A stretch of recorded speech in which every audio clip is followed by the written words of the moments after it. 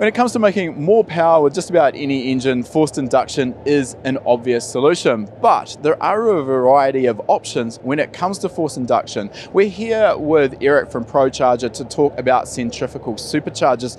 Now, Erik, before we dive into the world of centrifugal superchargers, can you just give us the sort of 30,000 foot view of the options available in terms of forced induction that are out there today? Well, I mean, obviously they could do a screw, a roots, a turbo. I mean, there's any way to shove air into a motor. Obviously, a ProCharger is a centrifugal supercharger, and I'm just stoked about what we've been able to accomplish in the last about 30 years, really pushing the envelope of what's possible. Definitely, the technology has come a long way.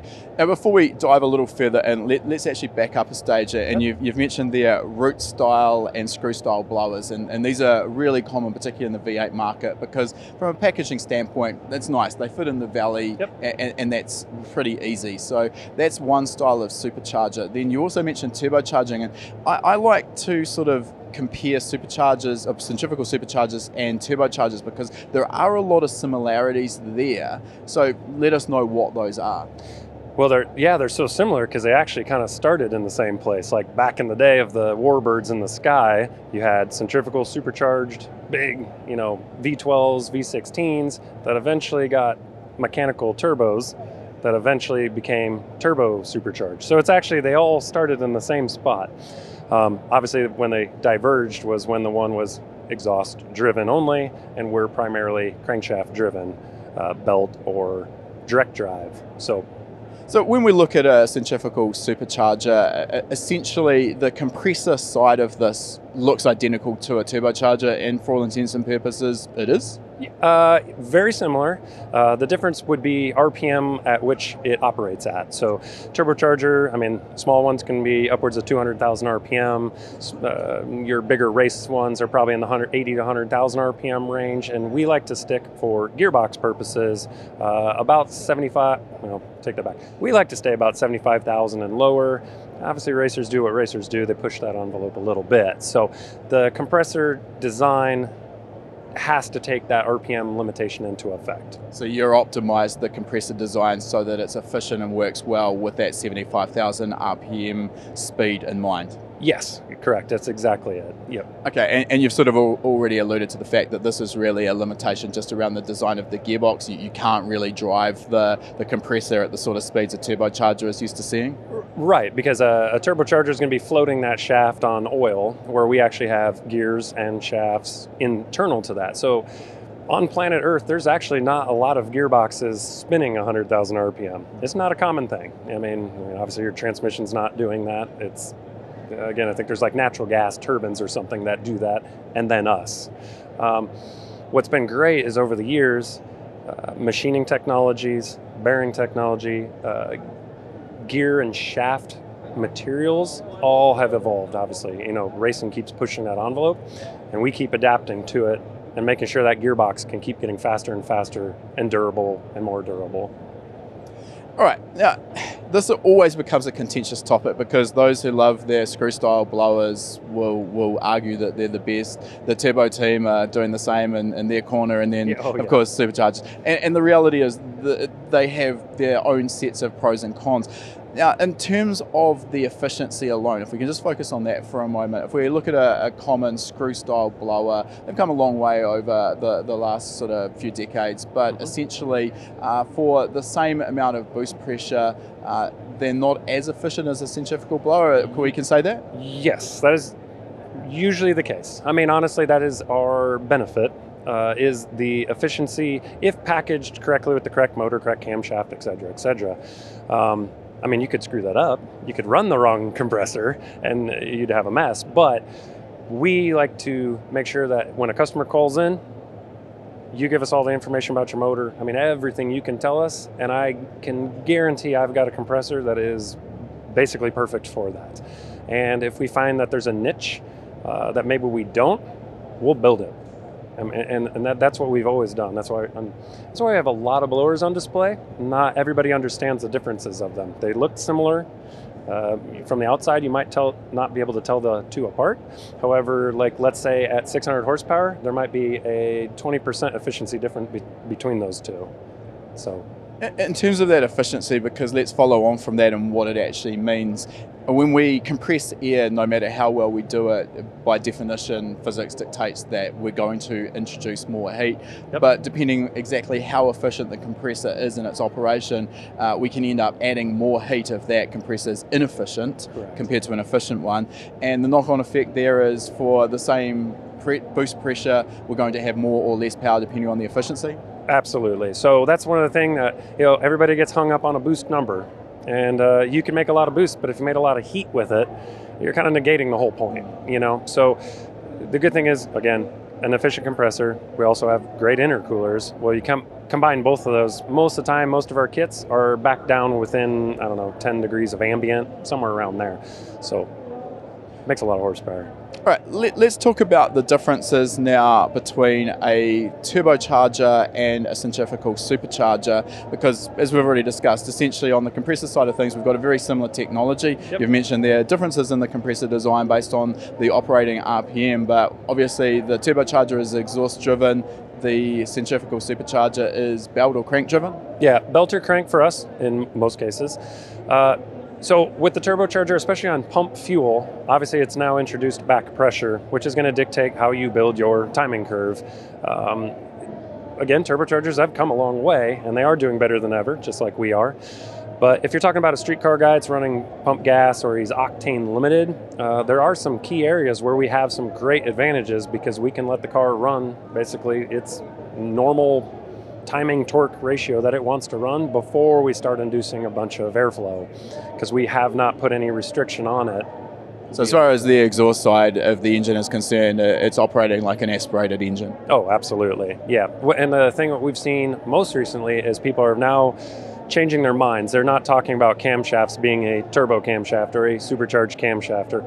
That's finally kind of going away. People just now realize that treat the motor as an air pump, get air in, get air out, and just make the most horsepower you can.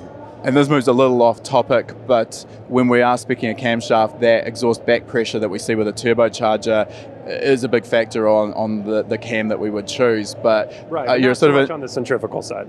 Because again, you've got basically naturally aspirated as far as the engine's concerned on the exhaust side. Okay, let's talk about the way the centrifugal supercharger works in terms of its boost curve, because this is one area that is substantially different to an exhaust-driven turbocharger. So what's a typical boost curve look like? Well, I mean, the easy and short of it is you could draw like a 45-degree angle, because I mean, like, if we had a very radial compressor, that's what it's going to do. It's going to be very linear from start to finish. Now, that doesn't hold true for most of our newer compressor designs, because again, they're more of, we'll call them almost like a turbo-style wheel. Kind of is what it is. Very laid-back blade, a lot more protrusion out into the inducer, and we actually are relying a lot more on compressor RPM. So if you sized the compressor incorrectly, you would have a big lull before that blade came up to speed and really moved into that efficiency zone. Again, we work with the customer to make sure that that doesn't happen. So that way we get an impeller that starts out at that 45 and actually tapers in a lot harder if that's what they would like it to do.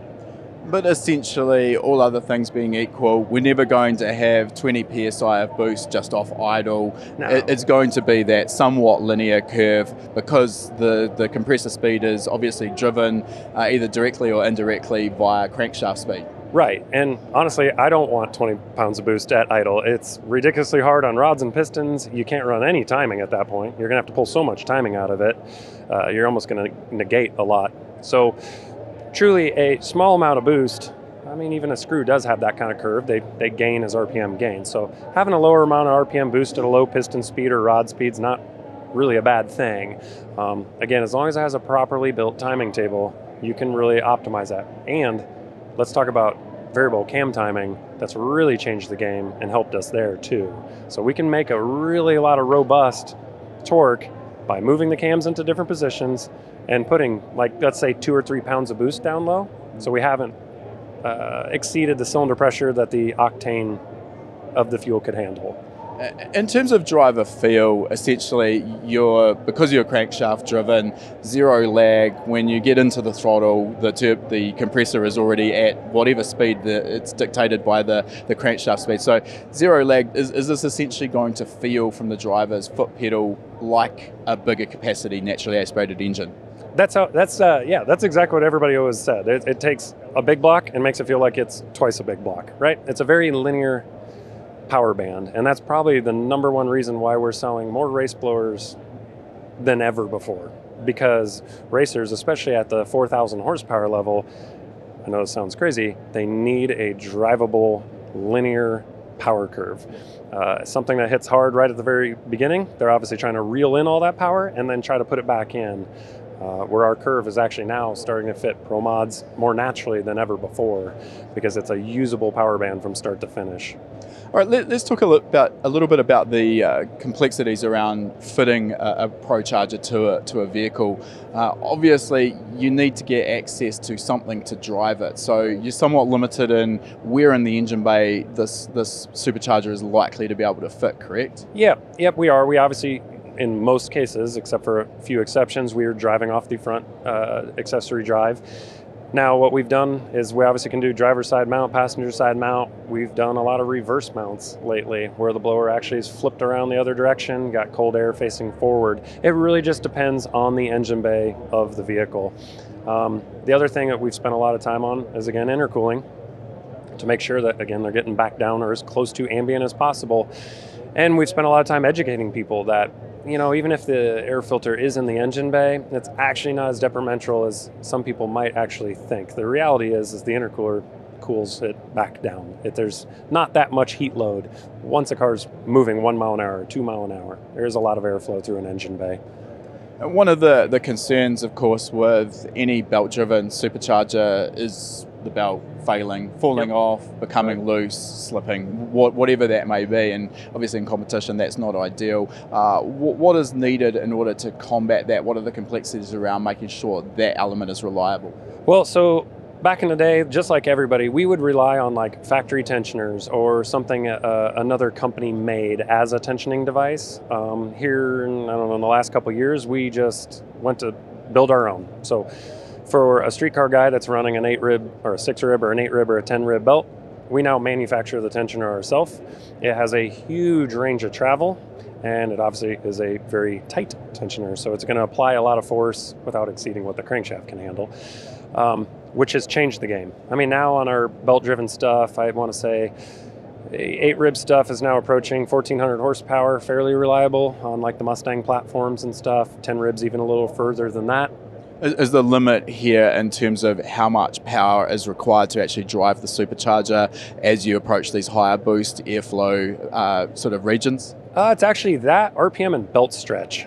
What a lot of people didn't take into account was as you keep upping in power, the belt stretches over time, and a lot of times the tensioner would run out of travel. So it's putting pressure in, pressure, and then it hits its stop. Well, then the belt goes slack, and then that's game over. So again, once you've exceeded what a belt can handle because of the drive power, then we'd recommend, we have like the Gilmer style belts, or COG if some people call them that. And then for guys that are 2,000 horsepower and above, honestly, most of them are now going to either a reverse belt drive that's very short, or they're going to a crank drive blower. And that has been the game changer for all the big 2,000, 3,000, 4,000 horsepower setups. Crank drive makes a lot of sense. One of the questions I've got around that is how then do you adjust the blower speed to affect boost pressure? I mean, obviously if a belt drive, you can change the size of a pulley and change the drive ratio between crankshaft and supercharger. Not quite so simple on a crank drive? It's actually really easy. I'll actually show you over here since we have one on display. So we can change the blower speed in about 5 minutes. So we actually have an intermediate gearbox that goes right between the crank and right between the blower. It actually uses, we wanted to make sure it was industry standard, easy stuff. So the gears inside are just gears out of a quick change rear end. Quick change rear ends don't blow up. They run a lot of horsepower through them, and they have almost zero reliability issues. So we made a bearing structure that could work within that RPM, use range, and then therefore that's what then speeds up the blower. So all you did is eliminate the belt, turned it into gears. makes a lot of sense, gets rid of a potential failure point. Now, before we came on camera, you did mention some of the advances with modern cars these days and how they're actually helping centrifugal superchargers essentially do a better job. And this is around gearing. So tell us what you're talking about here. Well, in the last, I don't know, let's say 10 years, 6-speed trannies came around. Then there was some 7 speeds, 8 speeds, and now the 10 speeds have become very common on most of the performance muscle cars. And what's great about those transmissions is you can't have more than half throttle before it's automatically going to downshift and put you way up in the RPM. It's going to put it in our sweet spot, as I'd like to call it. We're going to live in the upper RPM range with very small RPM drops on gear changes.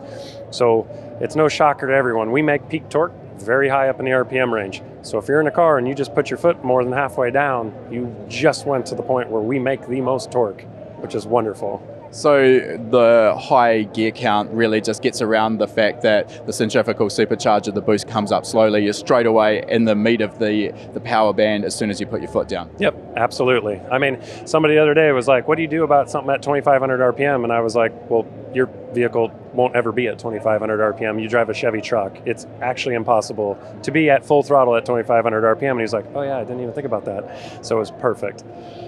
All right, thanks for your time there. Great to learn a little bit more about centrifugal superchargers, and hopefully that's broken down some misconceptions and misunderstandings for our viewers. Thanks for your time there, Erik. Now, actually, if people do want to find out more about ProCharger, how are they best to do that? ProCharger.com. We have a lot of resources on the website. We got downloadable brochures that go into a lot of tech. Otherwise, just pick up the phone. You can call us anytime. We'll be glad to answer any question you got.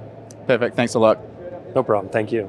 If you like that video, make sure you give it a thumbs up, and if you're not already a subscriber, make sure you're subscribed. We release a new video every week.